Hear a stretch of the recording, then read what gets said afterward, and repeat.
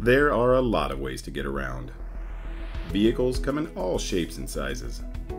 Some are efficient, some not so much. Efficient transportation needs to be good at three things. It's got to be lightweight, aerodynamic, and it has to put its fuel to good use. Let's take a look at a few different vehicles and see how they stack up. Trucks are heavy and not at all aerodynamic with their big and boxy bodies. And because they're gasoline powered, they only get about 25% of the energy out of the fuel they use.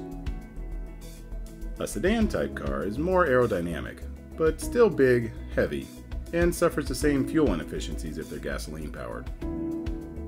There are electric versions now which increase the usable energy from your fuel to around 80%, and you can recapture energy while braking to extend your mileage.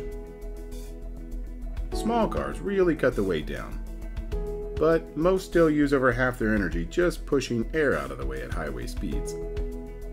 And gas versions still use little of the fuel in their tank for power. Luckily, there are more and more small electric cars coming to the market, and this really is the most efficient option available today. But what could achieve even more efficiency? A car that's lightweight, super aerodynamic, and an electric would set the bar in terms of efficiency. Now let me introduce you to the Aptera. Its aerodynamics are unparalleled, being 13 times more efficient than a pickup truck and 3 times more efficient than a small electric car. It's about half the weight of the average electric car and puts over 90% of its battery pack's energy into propelling itself, with even better regenerative braking to add to its range. This adds up to a car capable of over 1,000 miles of range while sipping energy and providing comfort, safety, and a fun driving experience.